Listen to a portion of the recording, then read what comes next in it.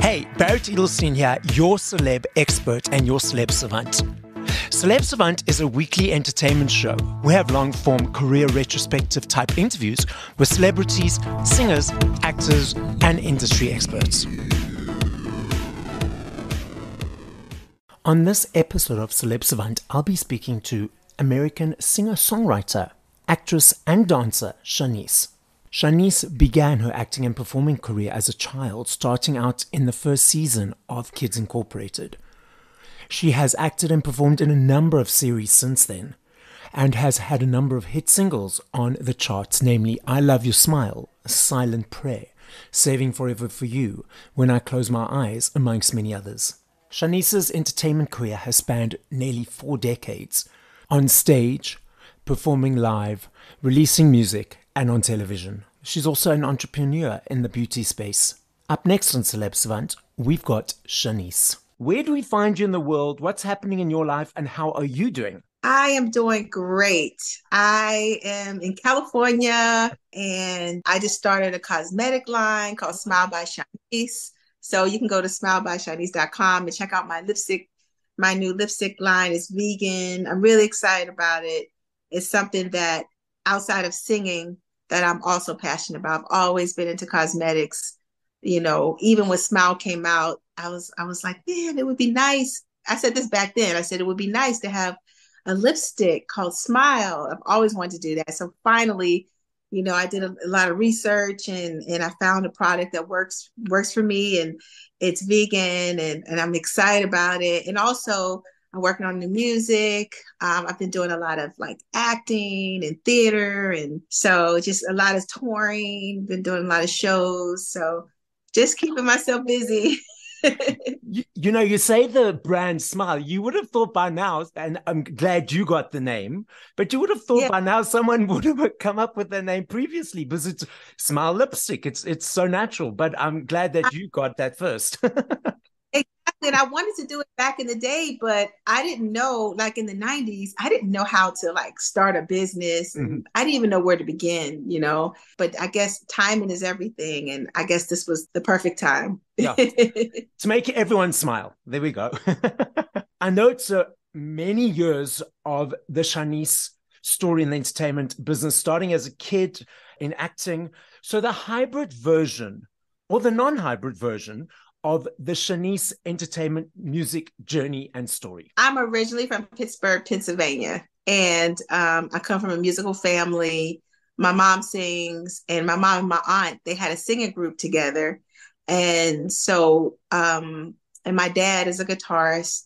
My stepdad is a singer. So I'm just like surrounded by music. But when I was 8 years old, we left Pittsburgh and we got on a bus and took the bus from Pittsburgh, Pennsylvania to California so that my mom and my aunt could pursue their singing careers. Well, when we got here, I said, I want to sing too, you know, because when I was 3 years old, they put me on stage with them for the first time. So I got to perform with them on stage at 3. I fell in love with it.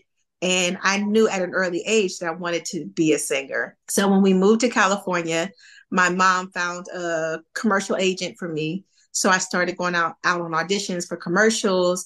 And then my first big opportunity was I booked a Kentucky Fried Chicken commercial with Ella Fitzgerald, scatting with her in the commercial.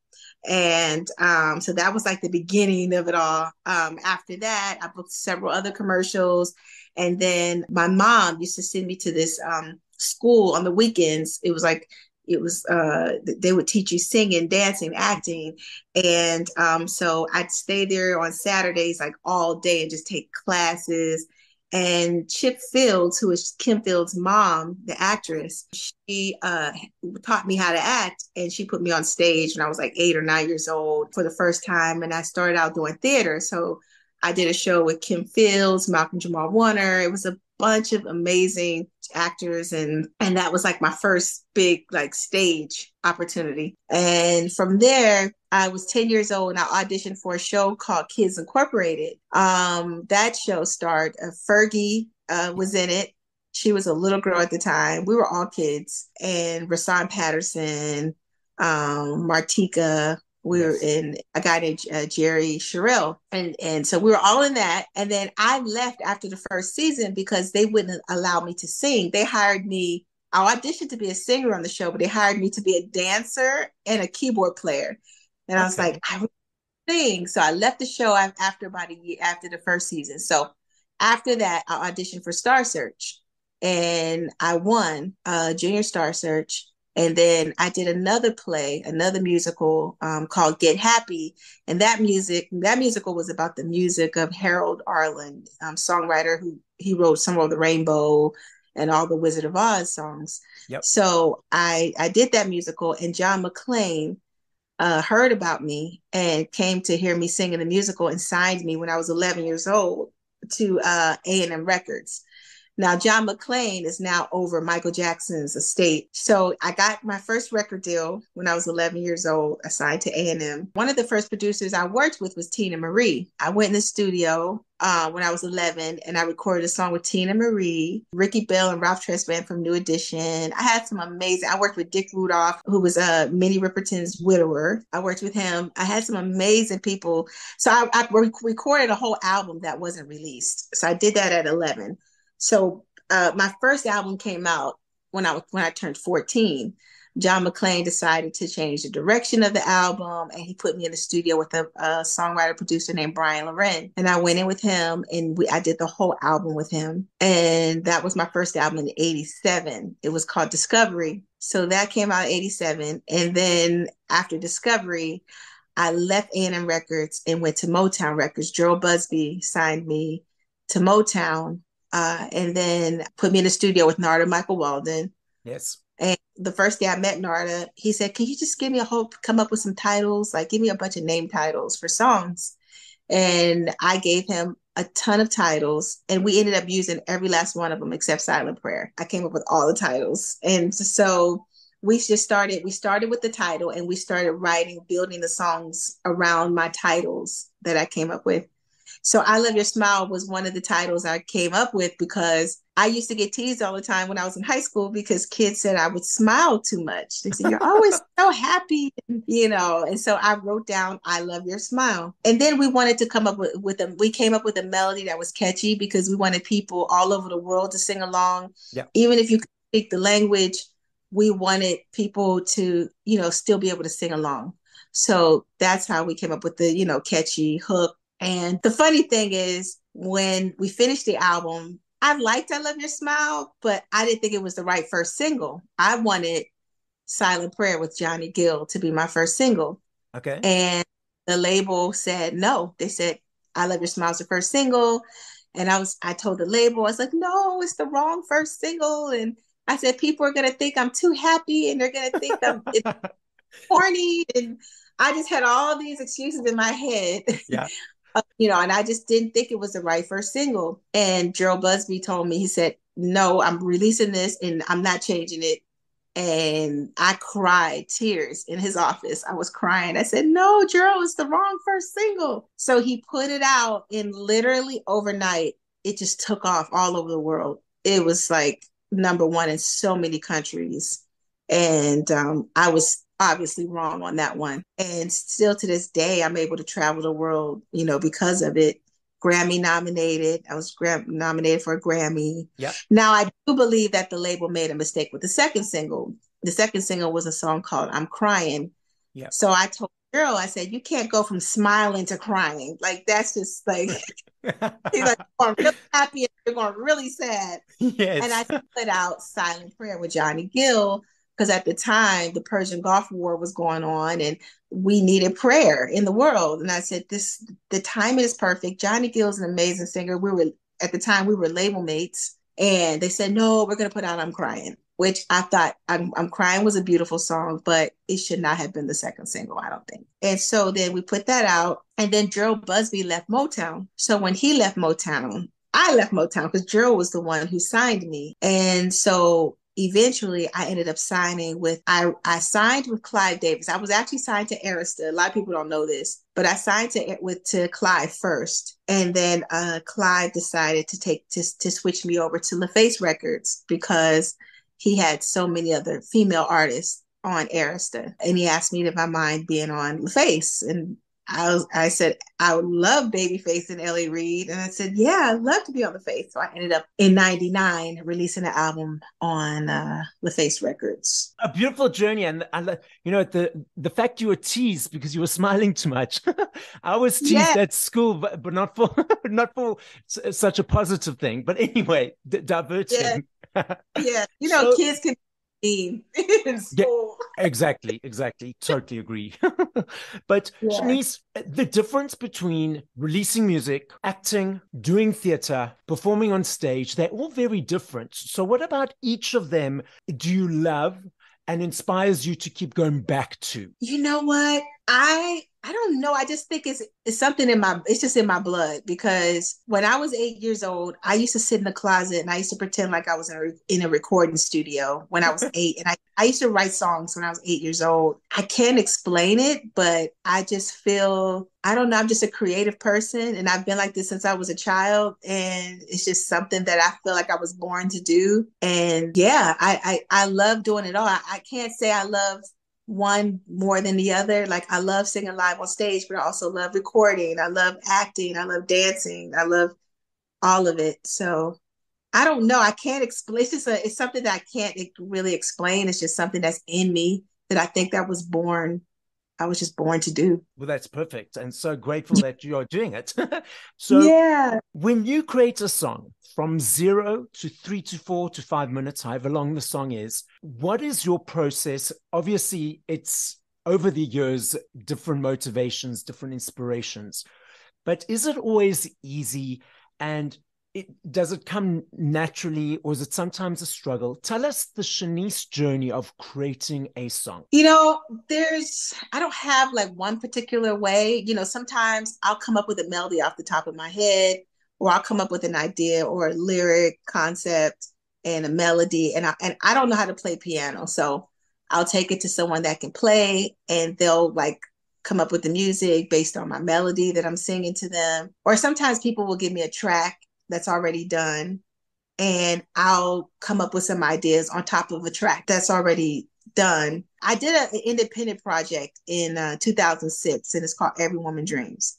Yep. And for some reason, when I wrote on those songs, I felt more creative in the car. Like, I would literally sit in front of my house in my car and put the songs on in the car. And for some reason, every time I'd sit in my car, I felt creative. I don't know why. It really helped to just sit in my car just by myself and just create. But it's not always that way. Like, it varies. I don't have like one particular way, but I do write melodies faster than I write lyrics. Like, melodies comes to me faster than like writing a lyric. I write lyrics, it just takes me a little bit longer than creating melodies. And when you write or create music, I know you've collaborated with a number of different people, as you mentioned before. Do you prefer writing and creating by yourself or collaborating with others, or either or? Well, I like to collaborate with others because you can kind of feed off of each other, because sometimes like you might get like stuck, on a lyric, or stuck, and then somebody might throw out an idea and you're like, oh yeah, that may work. And then when you put your ideas together, it's just like magic. But sometimes, I don't know, it's like, if I don't like to write with a whole lot of people at one time. Sometimes, like, if there's like five different people in a room and everybody's just throwing out ideas at one time, at the same time, it's like, it's a little overwhelming sometimes. Yep. But I like to write with like maybe one other writer or two at the most. And then sometimes I just like to write by myself because I can be a little shy. Like, if I don't know you that well, Yes. because I'm a little shy person naturally. Yeah. So sometimes when I meet someone for the first time and I have to write with them, it's kind of like it takes me a minute to warm up. But, I always, get it done, and I always make it work. But it depends. It Yeah. depends. I just don't like to write with more than two people at a time. Which makes sense because every person's got their own energy. And when there's so many energies in the room, the overwhelming could be like a tornado of energies, of words, energies, vibrations. When it's just yourself or just two people, it allows for a calmer energy and a calmer energy exchange and interaction. Would you agree with that? I totally agree. I Yeah. totally agree. I did a session one time and it was like about 5 or 6 different writers together, and we're all in a circle, and everybody was singing a totally different melody at the same time. And my brain was like, oh my God. Like, it was so much. I couldn't be creative. I couldn't hear my own thoughts. And I was like, yeah. So I think it's better to, like, if you're gonna write with other writers, it's a great thing, but try to write with one or two, Yeah. not more, no more. It'll be all the ideas would just be all over the place. Back in the day, there were vinyls, cassettes, CDs. I'm completely grateful that they're all making a comeback because I love me a CD. I love holding the booklet. I love the lyrics. I love the thank yous you guys put in the booklet. For me, it's a thank you to say to you, guys, you work so hard in just creating one song. So to put this production of work together. So I always like to say it's like an energy exchange to say thank you. Like I said, those physical elements, physicalities of the music world are making a comeback. But what are your thoughts around the digital platforms and the way people are consuming music now compared to before? It has its pros and cons. The one thing I do like is that I feel like back in the day it was so hard to put out music because you had to find an executive that would believe in you and then invest in you and put you out there. But now, we can be independent. We can put out our own music. The independent artists can put their own music up on iTunes and Apple Music and Spotify and all that. And so that's a great thing. I do miss, like what you said about, the artwork and saying thank you to everyone and letting everyone know there's, it's not just me. It's like, there was other producers and writers, and I had an amazing stylist and makeup and hair, and it's like a whole team that it takes to really pull it all together, the image, the music. And I used to love like looking at the credits and like, ooh, who wrote this song and who worked on this song, and just looking at the artwork. I do miss that. Like, I hope that totally makes a comeback where you have to buy the actual like well, I guess I don't know if CDs will ever come back, but I miss seeing the artwork and open up the booklet, and I miss that part. But I think this is a great time for independent artists, because back in the day, it was hard, like, to get signed and to get somebody to believe in you and put you out there. And now because of the internet, I mention this all the time, but it amazes me when I look at Justin Bieber, singing on YouTube. And now he's one of the biggest singers in the world, and just from singing songs on YouTube. Yeah. So I think there's more opportunity now for artists than it was back. Well, you will be excited to know that in the end, in the end of 2021, CDs had the biggest sales in 21 years, and vinyls last year in the UK alone had their biggest sales. They had 5.5 million, the biggest sales since 1990. So they are definitely making a comeback, which I'm very grateful for. Yes. I guess maybe because maybe the DJs were still buying vinyl and stuff. Yeah. Because I haven't seen a record player in a long time. I don't even know anyone that owns a record player, but I do see DJs sometimes, pulling out vinyl. Yeah. That's amazing. I'm actually glad to hear that, because I feel like this generation should be able to experience what how we used to experience music. Because it was an experience. It was a journey to know, okay, I'm going to save this amount for this month and budget. Okay, the next month I'm getting a Shanice CD and that person's CD and that person's CD. Go to the CD shop or get it online, rush home, tear off the plastic, look at the pictures, see who the background singers are, put it on, listen to it as a journey from song 1 to 12 or 1 to 15. And that whole experience now, for a lot of people, is still there or coming back. But a lot of people, especially the younger generation, they don't know that experience. It's just like, oh, I'll hop on Spotify, and if I don't like it, I'll skip the song. That's true. And if you're really good at it, people can rip a song off of YouTube, but you don't have to pay for the song. You can just get it off of YouTube, or people know how to rip it and not even pay, and they're downloading stuff for free. And and that's the part that kind of sucks, because that takes away from the artist, like, making money. And, so it kind of hurts in that sense. Like, back in the day, you had to go to the record store to buy the record. Like, you had to spend now you don't really have to spend the money. You can download it for free. And that's the part that I think is unfair. That's Yeah, not fair. It takes away from the writers, and the artists. exactly. And you guys put a lot of efforts and a lot of work to create one song. So Right. I'm on your side. I'm cheering you on. Yeah, so that's why I said it's like there's pros and cons. Yes. What do you enjoy about performing live to a live audience? What is that feeling for you? Do you still get those nervous butterflies before you go on stage? I get extremely nervous before I have to go on stage, and I've been singing for a long time. I was going to say, but I've been singing for a long time, and I still get nervous. And I get nervous before I go on, but once I get on stage, it goes away. And I love singing live because I love the energy that the audience gives me, and just hearing people sing along to my songs. And it's really a good feeling when you're on stage and people know your music and they're singing along with you. And it's a great feeling. So I love performing live. But I do get really, really nervous before I go on stage. And now it's different than it used to be because everybody has they're recording everything. So Yes. it's like when you live, you better nail it. You got that one time to get it right because you best believe it's going to be all over the internet. So that's the only thing. It's like I don't like that part of it because it's like, oh my God, it makes me even more nervous when You know, everyone's recording every and little thing. every little thing. And what you speak of, I was just going to mention now. So I love being right up in front. I do a couple of maybe recordings now for Celeb Savant for my socials to let people know. But I watch the people around me, and everyone's trying to get the perfect video, perfect shot, perfect picture. And it's like, put your phones down, just be in the moment, enjoy the song, and just be Yeah, present. I find that so many people are posting and videoing and taking away from the moment. It's like, just come back, be with us. right.